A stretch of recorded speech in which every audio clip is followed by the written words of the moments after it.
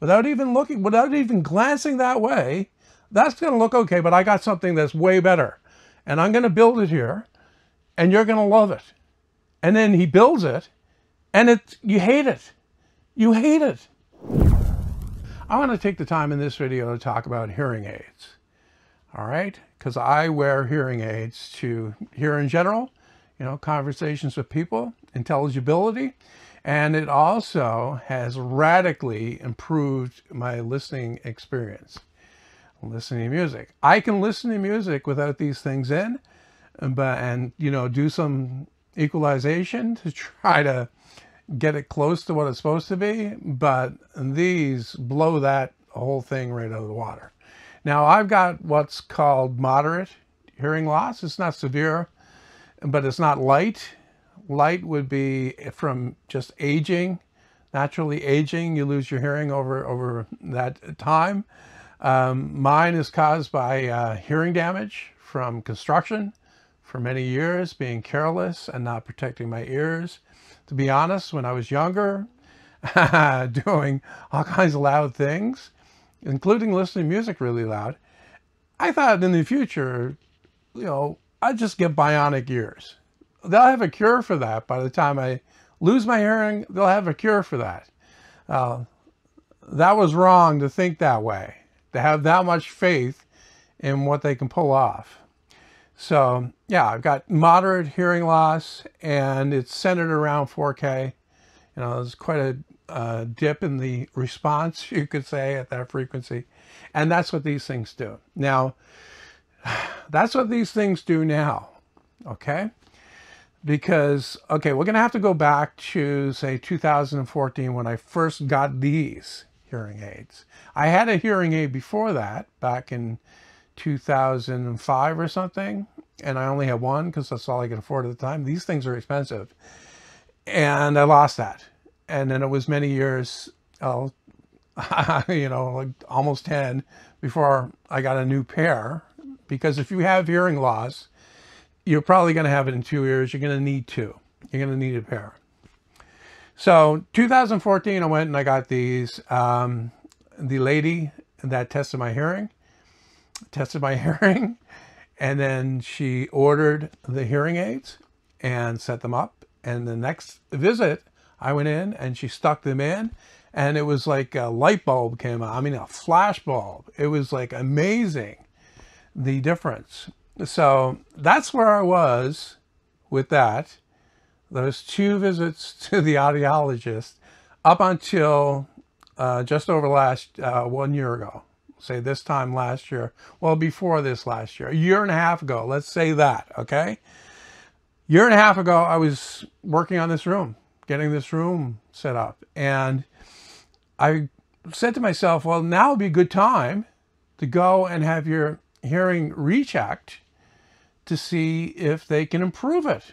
So that's what I did. I had my hearing tested by another young woman, and not the same one as before, same place, but someone else had taken over in the meantime.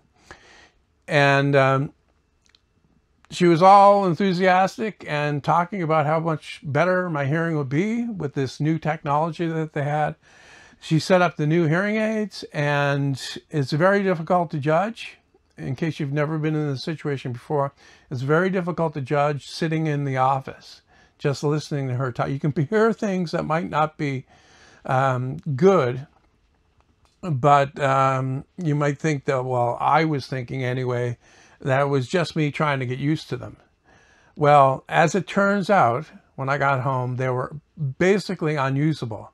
There was way too much high frequency boost, and they were very shrill and piercing whenever somebody spoke and they had some sibilance. You'd hear that S sound, and it was not coming from the person. It was like right here in my ears, like beaming into my ears from the thing. So I called up and I said, well, you're going to have to redo the test because these are not good. And she said, well, I tested your hearing and it hasn't changed that much from last time. I said, well, you're going to have to Oh, and here's the best part. I'm leaving the best part. She took my old ones, these ones here, before when they were set up, still good, but maybe improvable. She took those and she tuned those up with this new setting that she had for the new set. And she didn't save the old settings. So I went back and she tried to dial in the new ones, and she tried to dial in my old ones, which are in my ears now. And she wasn't successful because I left again after that appointment, and I went home, and still way too bright, way too piercing. All right. I was at the point where I couldn't wear them. So, you can imagine my frustration, but that's just 2 appointments. I called up again, made another appointment. This time she was gone. She had enough of me, I guess. I can be a little bit, I can show my frustration a little bit. Okay. And younger people these days, they simply, they don't have to. They don't have to put up with an old guy's frustration. So I was handed off to another audiologist that worked at the same location, and he started to set up according to what he thought they should be, and basically same result. I left and went home, still couldn't wear them, made an appointment, went back. This carried on for 5 more appointments until I wound up with them, well, not like they are now, but they were, okay, they sounded like they are now. The only problem is that the limiter would engage way too soon. Like, I couldn't listen to music that had a steady output. Like, you listen to typical rock music, not that I listen to a huge amount of that, but I couldn't, because that steady amount of output above 70 decibels, 70 decibels, nothing, by the way, above, these would shut off completely. They completely shut off. So I was basically stuck with either turning it down to the point where you could barely enjoy it, or just listen to stuff that had a lot of fast transients, which is, jazz, classical. A lot of the other music that I listen to has a lot of fast transients, not a steady drone. So they didn't engage the limiter, and I could listen to those fairly normally. So once again, I got to thinking that maybe I should make another run at it. And this is a different place.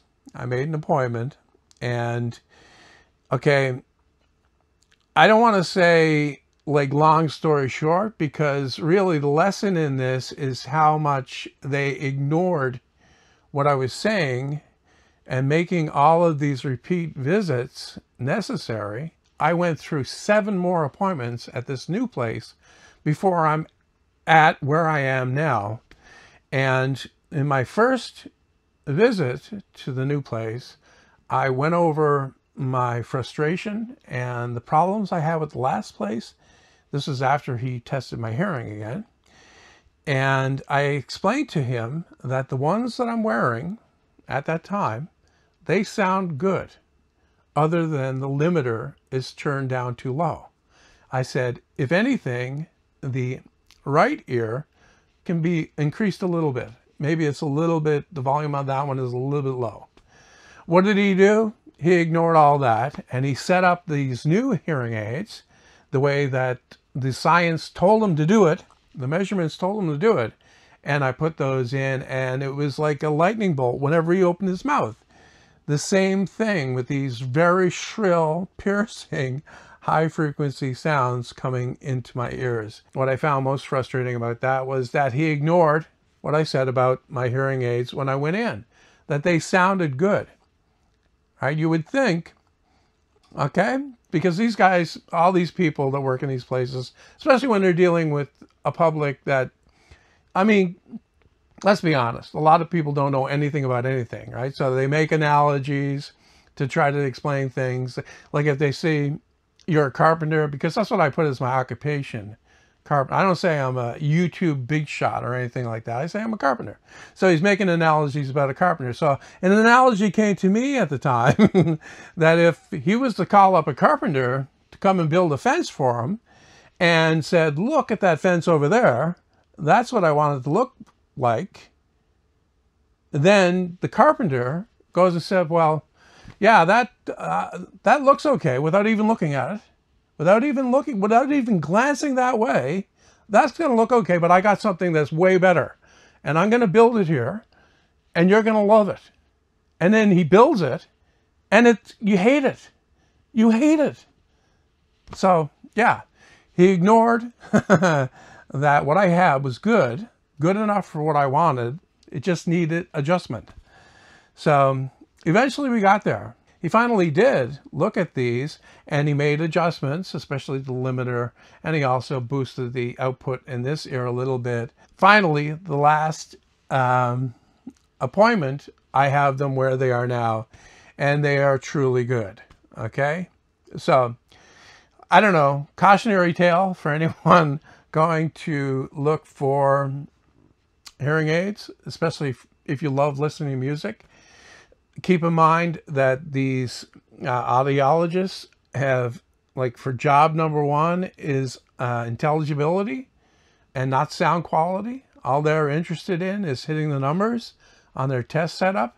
I should say one other thing about this is this type of hearing aid I have. It's the one that loops over your ear, and this is not a pipe, it's a wire that goes to what's called a receiver down here. This is actually a speaker, and that's the reason why, it works so well, because this speaker is right inside your ear canal. And I should also point out that the thing that it fits into, this little rubber thing here, is ventilated. All right. What I find is that they want to push on you an included one, like a solid one that has no holes in it. And what that does is it pipes everything you hear, except for the very low frequency stuff, through this device. And the way you really want to be using this, in reality, if you enjoy music and want to enjoy music, because the newer ones, you can get a music program put on there and have a regular hearing program. You'll have the music program. The way you want to use this is just to boost those frequencies that you can't hear as well anymore, like to fill in.